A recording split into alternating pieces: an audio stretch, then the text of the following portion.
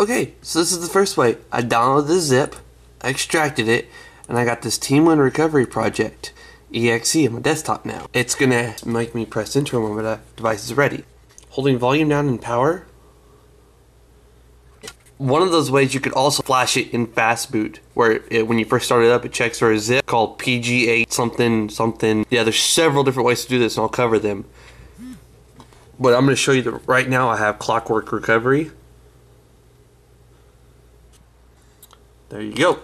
I'm going to reboot it to system. This method is going to be through using Evil Dev Null's automated system. Sorry the quality isn't that great. It'll be much better here in the next few days.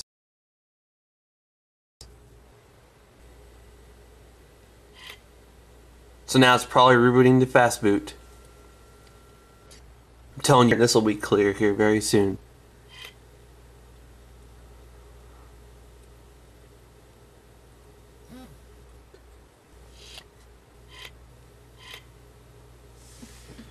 Thank you TeamWin and Evil Dev Null for their work.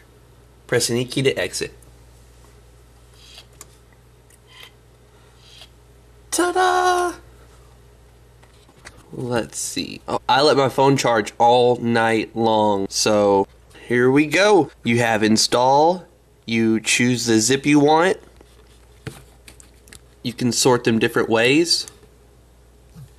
Pressing these buttons do get you back and forth, which they don't with clockwork recovery. You've got to keep pressing volume up and down and power. And like settings.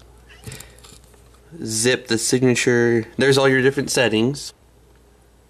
Time zone, restore defaults. I'm not sure what pushing this does. Reboot, advanced, copy log to SD, fix permissions, partition SD card, mount. You can mount your SD card so that way you can transfer stuff on your computer without actually rebooting to your system and doing it. And you get to choose all the different things you want to mount. And if you do mount something, you can't press back until you unmount it. Backup.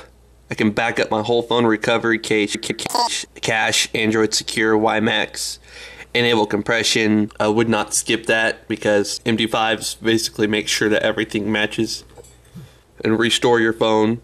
And that's about it. I mean, they also have this for the Kindle Fire, and I promise you, before the end of this month, I'll have a Kindle Fire. I promise you that. If I do win one, then I'll probably just give it to the wife and she'll use it.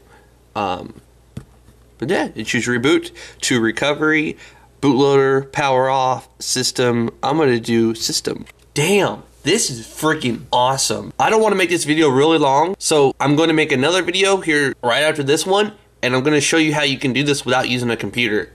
This is just pretty much a no-brainer way for the people that don't really feel comfortable messing with fast boot and all kinds of different things. Anyways, this is What Would Josh Do, and this is the first look at how to install TeamWin Recovery 2.0 on the EVO 3D. This is What Would Josh Do, and I'm out.